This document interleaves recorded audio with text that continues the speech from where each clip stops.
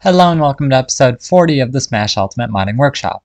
In this episode, I'll be going over how to add new sword trails to the game. Oh, and a little insight into how I made this Shulk mod. For Halloween, I made this mod that replaces Sephiroth's sword trails with these bloody ones. I'm gonna make it so most moves use the normal trails, while up air has the modded one. To do this, I've copied the sword trails from the mod over to this mod's directory, and renamed them to both have _blood at the end. In the Switch toolbox, it's also crucial that you rename the effect name inside the file to the new name and save it, or else it won't work. You see here I have text edge sword on 1_blood and 3_blood. If I don't hit rename and make sure that that name matches the name of the file, then it's not going to work. Next up, I've made this config.json file that will be available in item 1 of the description. Set it up so that it has the full path for the files you're adding, i.e. effect, fighter, edge, trail, text edge sword 1_blood.newTextB.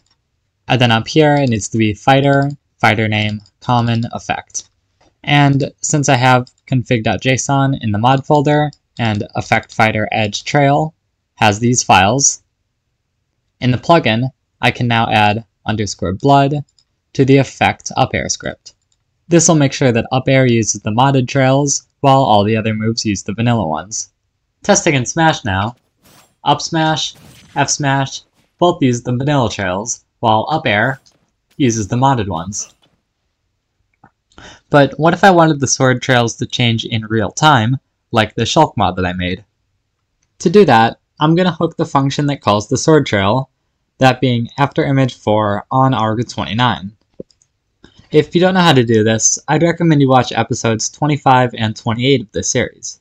Down here I've got a check. If the first argument of the function is text edge sword 1, then instead of pushing text edge sword 1 into the function, we push text edge sword 1 blood. Instead of checking specifically for sword 3, Sephiroth's other sword trail, I've just used an else statement, because sword 1 and sword 3 are the only time Sephiroth ever uses this after image 4 on arg29 function. If the argument isn't sword 1, that means that it's sword 3. So we can just push text edge sword 3 blood into it. And then for the rest of the arguments, we can just push the original value in.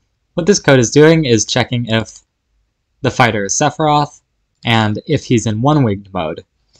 And then if he is, when the game tries to summon a sword trail, it'll summon the bloody one instead.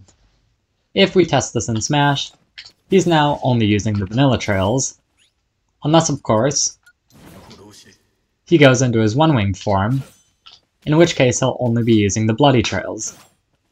This is pretty much all that's needed to make the Shulk Monado Trails mod.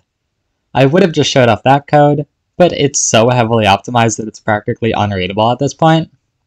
Either way, the code that I made will all be available in item 1 of the description. I hope this helped, and happy modding!